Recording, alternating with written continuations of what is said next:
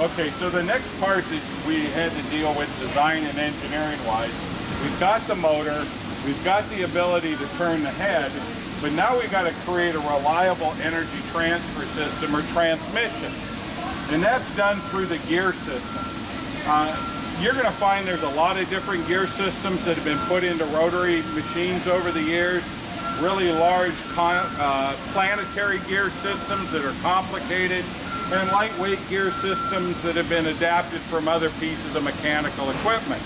Our gear system actually is 2 gears. They have been heat treated and nitrided. Those are really critical components of proper gear making. But more importantly, unlike straight gears used by most manufacturers, ours are helical in design, which means that gear actually never disengages. That provides the most efficient power transfer, the least amount of power loss between the motor and the head, and the best overall performance.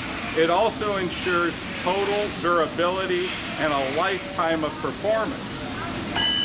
The next component of that, you can see how we've interfaced. This is actually both the vacuum chamber interface as well as the drive chamber interface.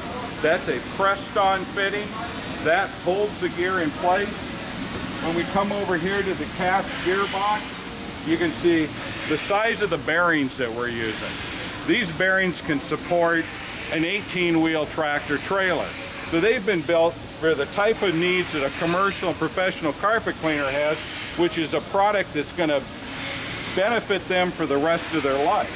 You can see it's driven off this pinion gear. Here's our ring gear.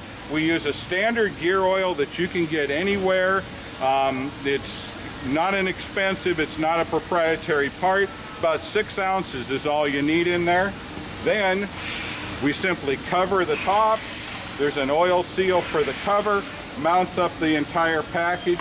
All this is not just, it's not an inexpensive, it's a nice heavy casted aluminum part, specifically designed over time. We came around with all these designs to strengthen it so it would make a product that we could be proud of and a cleaner can be proud to own.